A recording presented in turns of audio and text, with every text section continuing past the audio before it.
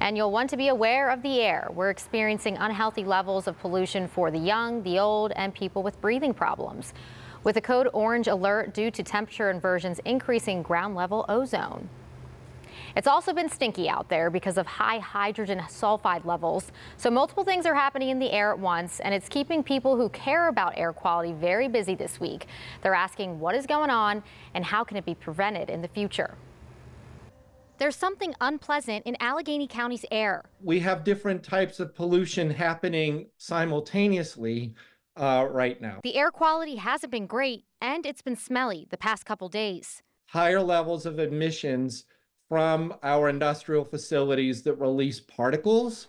And then part of those industrial processes, particularly in steel making and coke making, is the release of hydrogen sulfide. That's the stuff that smells like rotten eggs. Hydrogen sulfide exceeded the state standard in Allegheny County Sunday and Monday.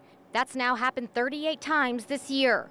Allegheny County's hydrogen sulfide dashboard shows the highest levels in the last 12 months at 3 a.m. Monday in Liberty. And in fact, those levels, in addition to the particles that came out at the same time, had our airshed as the #1 worst airshed in the country. For this Tuesday, the smellpgh.org map is filled with dark red triangles. Those are highest rated smell reports on the scale. It is a quality of life issue for people, especially as anywhere downwind of Clarendon Coke Works. And so it keeps people awake at night. Tuesday is also a code orange air quality action day with ozone above level 100. Because it's a hot, humid air mass that traps these chemicals in the atmosphere that causes all of this. They both said the Allegheny County Health Department has been issuing violations and fines, but maybe stronger actions need to occur, like requiring facility upgrades, maintenance,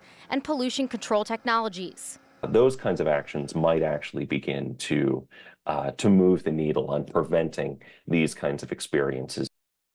U.S. Steel has been fined in the past for high-level exceedances of air emission standards for hydrogen sulfide at Clarendon Coke Works. A U.S. Steel spokesperson sent us a statement tonight saying, in part, the region experienced a temperature inversion during the early part of the week. U.S. Steel followed the episode response plan mandated by the Allegheny County Health Department, as it always does during inversions.